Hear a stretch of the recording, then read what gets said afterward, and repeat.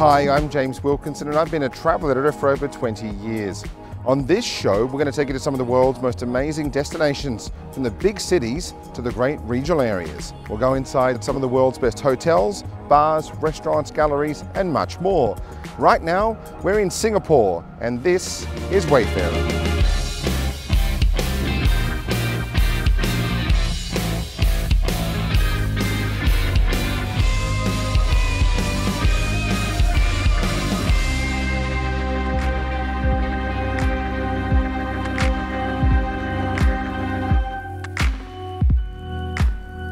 Singapore is known for its fantastic bars and restaurants, shopping, hotels, attractions, and for being one of the financial powerhouses of Asia.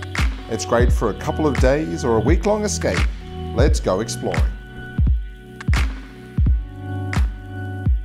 The Raffles Hotel here in Singapore truly is one of the world's most iconic hotels. It dates back to 1887, and quite recently it just had a major makeover that's seen some new restaurants added, some bars reimagined, and some rooms luxuriously refreshed. Let's go inside and take a look.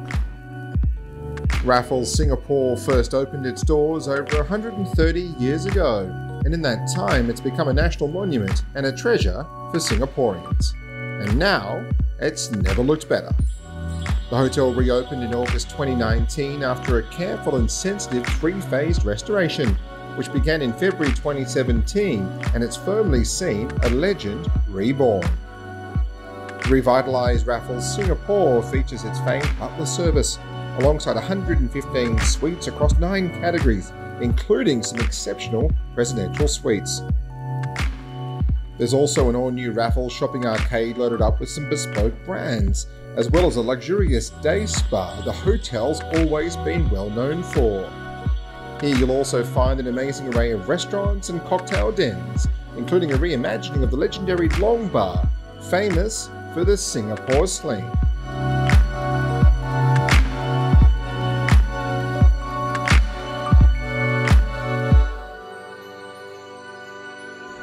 Well, Raffles in Singapore is home to one of the newest Alain Ducasse restaurants in the world, called BBR. Come on, let's check it out.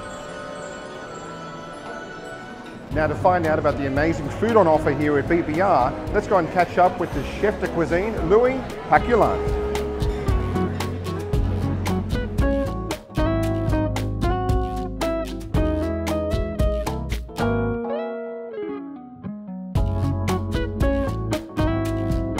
Well, Chef, thanks so much for your time. We're here at BBR by Alain Ducasse. And tell us about the concept here in the restaurant. So here we have a Latin Mediterranean concept. It's only about Italy, Spain, France and Portugal. We try to do a sharing food concept, so nobody comes in the restaurant with friends to have his own dish. We put everything on the table, sharing is caring, so we really take care of that to the clients to have this experience. We explain this at the beginning of the meal. You have some tapas, you have some big piece of meat, some big piece of fish. So we try, our waiters are doing a great job on this to explain well the dish for the clients. The other concept is an amazing open kitchen, a restaurant which is between the past and the future. The design has been made respecting the floor, respecting all the whole building, and bringing in the middle of this building a beautiful kitchen. Now, I can smell some amazing food here. You've obviously got a lot of great seafood on the menu. I can smell that right now. Where's the seafood coming from? So all our fishes are from Japan. We have amazing ikejime, sea bream, mackerel from Japan, which are excellent. And all the clams, the scallops, the mussels are from France. The octopus is from Spain, so we really take care to source the good products at the good place. And you've got quite a few Ducasse restaurants around the world now. What makes this one a bit more interesting than the other one? I think it's the open kitchen. It's really like my chefs are really talking to the clients. Everybody is involved to the service. My cooks, when there is no one at the pass, they will bring directly to the clients the dishes, they will explain at the counter. It's really, really important to have a direct contact with the clients for my chefs. People probably sit at the bar over here watching what you're cooking and probably want to change their order halfway through because they're watching you cook something else. Exactly. You know, when we do the clams, we open the clams in front of the client, so you have the smell, and when we do it at the counter, you can be sure that all the counter is going to take at least one clams to share to taste it, because the smell is just amazing. And how important is the wine matching then with the great food? Obviously you produce amazing food, but how important is that wine match as well? So the wine, Gérard Marjon, our chef sommelier for all Alain Ducasse restaurant, which is with chef since the beginning, tailor-made the menu here to have all the wine from all the different countries we decided to serve. And every time we change the menu here, he changes menu to adapt at his best the wine list that we are making. We still have some classic from Burgundy, of course, and some Bordeaux, but we really try to focus on new, small vineyards from Spain, from Italy, from south of France. So to a large degree, you're also coming up with dishes that actually are matching the wine as well. So how often are you changing your menu here? We try to change every 2 or 3 months, but we have lots of specials coming every day, 1 or 2 specials. So our clients, when they come once, they are not bored after 2 or 3 times. Fantastic. Well, Chef, thank you so much. I'm looking forward to trying the food. Yeah, of course, come, please. Cheers. Thank you, man. Thank you. One of the hottest new restaurants here in Singapore is called Cloudstreet, and right now we're going to show you what it's all about.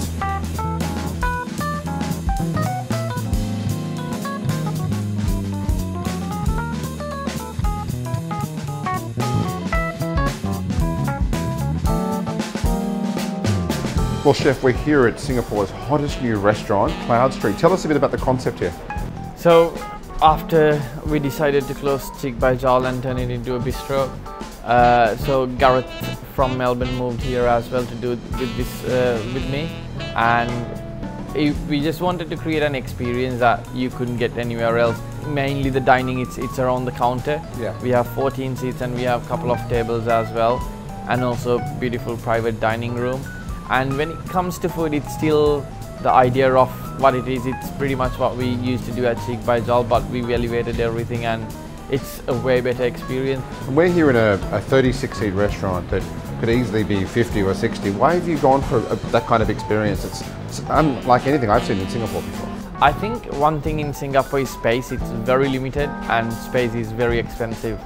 But we just wanted to create a better experience, give people space to breathe, especially, you know, you come here for dinner after your long day of work, and we always in these tiny spaces. So yeah. Even the kitchen, like, you can have a look after. It's a very spacious place to work. You're really bringing some of your Sri Lankan heritage now into some of the dishes here on the menu. Yes, there's a couple of things. As a snack, oysters from Coffin Bay, but we wrap them in betel leaf and cook over binchotan. It's a dressing made out of coconut milk and finger lime. Wonderful. And also there's a baby jackfruit curry with our main course at the moment. Well, everyone talks a lot about the curries in Singapore, so it's one of those things, I guess, and you can really twist it and turn it on your own influence on it, right? So. Yeah, because we're very familiar with, especially Indian food is very big in Singapore, and there's not many Sri Lankan restaurants, so it's nice for me to being able to bring some of those elements here. And you've got one of the best looking restaurants in Singapore very quickly. How did you pull this together? This is an amazing looking restaurant. I don't think I'll ever do that again, because we did 9 weeks before we did our first service. This space was an empty office, and it's one place that's why Singapore, when it comes to logistics and getting things done, it's fast. If you have the commitment and the time, it's an amazing place to do that. And 9 weeks, you know, we got our furniture from Bali, and some things actually we upcycled a lot, like the table in the private dining room, the shelving, it's real antiques. So, and we physically did a lot of work here, and our designer, like from Grey Matters, Annalisa, like she physically did a lot of work here. Yeah, and it's quite different for the area. There's a lot more restaurants and bars that have popped up around this part of Singapore now. So this is very different to anything in the area. But you also, when you went in with Cheek, you've also helped grow this area from a restaurant standpoint. I think, like when we first moved to this area, like 4 years ago, some people thought actually it wouldn't work because the previous restaurant before Cheek didn't work, and there was a couple of restaurants were struggling a little bit. But now looking back, like amount of restaurants, it's changed, the demographic has changed, and also what we do here, it's not the cheapest menu around, especially for lunch. And sometimes rather than giving what market wants, creating that market, has a bigger impact.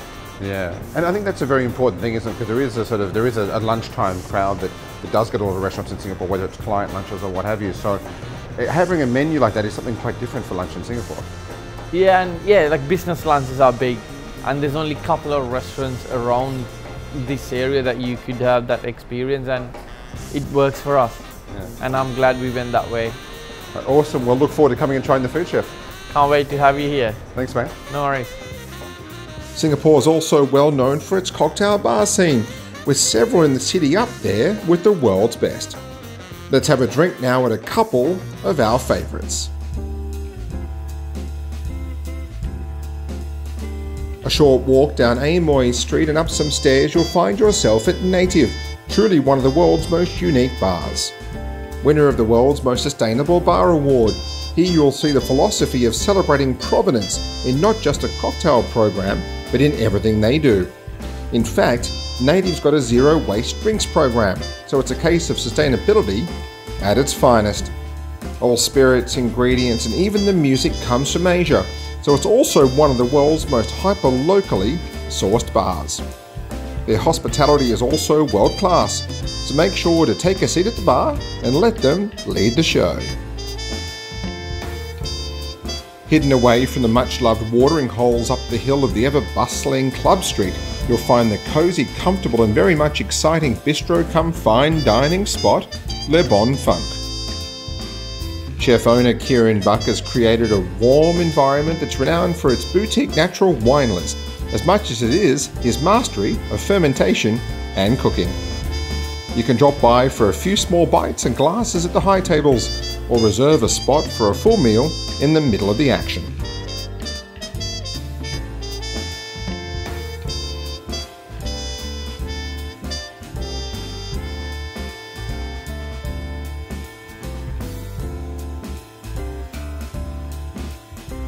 Coming up on the next episode of Wayfarer,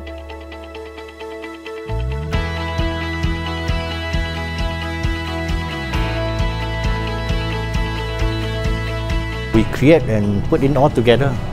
And best for cooking, the important thing is the flavor and the balancing. There you go to enjoy Mr. 42 Petrol. Cheers!